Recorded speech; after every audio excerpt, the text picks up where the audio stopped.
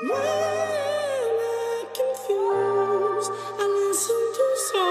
I studied audio.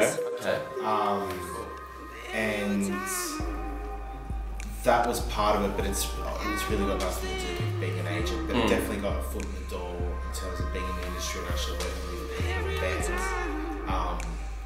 I left audio because I wanted to do something a little bit more hands-on, and I just did work experience here like everyone else who starts by doing work experience, and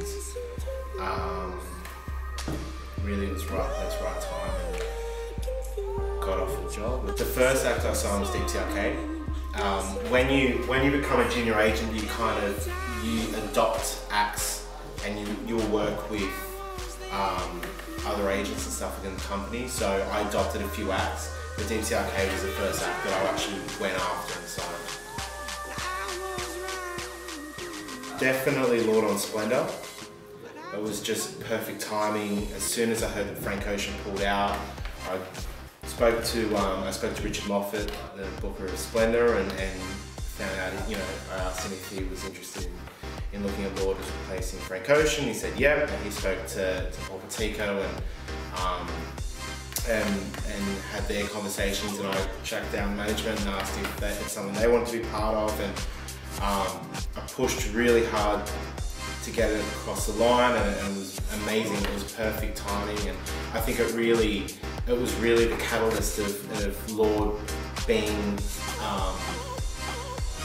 let's say, at one level and then being completely looked at a high level.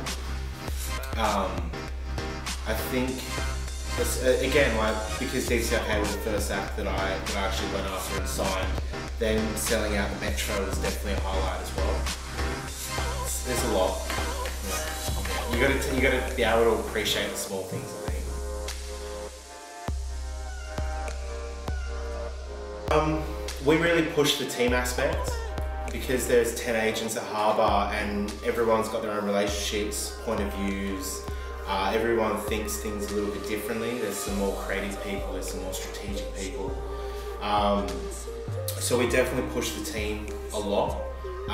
Just because I'm the agent for Lorde, we have meetings every week or 2 weeks about creative ways to market the acts, all that kind of stuff, and it really pushes our artists, and it's a feeling that brings everyone together, and everyone kind of feels like they're a part of something bigger. And yeah, so while an act would sign on with an individual agent, it's definitely a team thing. For Harbour specifically. Be willing to give all of your time to your artists. It's not a career, it's a life. That's pretty much the main thing. It's like there's a lot of stress, there's a lot of headaches, but there's a lot of reward, and when it's good, it's really, really good. Yeah. I guess how marketable they are to a certain degree. I mean, how much you can work with them in terms of getting them to the next level or whatever. As well as that, definitely there needs to be a point of difference or a bit of originality, and that's the thing with Lorde, is that she's doing something a little bit different. She's not copying everyone else, and that's what sets her apart. And I think that's definitely a key thing when looking at artists. You need to go and find out what are they doing that separates them from every other artist in the pool or genre where they fit. Yeah, we just signed Bad Dreams from Adelaide.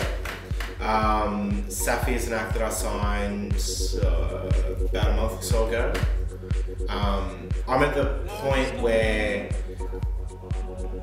I'm not going all out signing every artist. I'm being actually really careful with who I sign, and it's about the acts that I see that actually can go somewhere, rather than does it fill a spot, or I don't work with this style of artist, maybe I'll look at this style of artist. I'm really honing in on artists that I genuinely love and feel like they're going to go somewhere.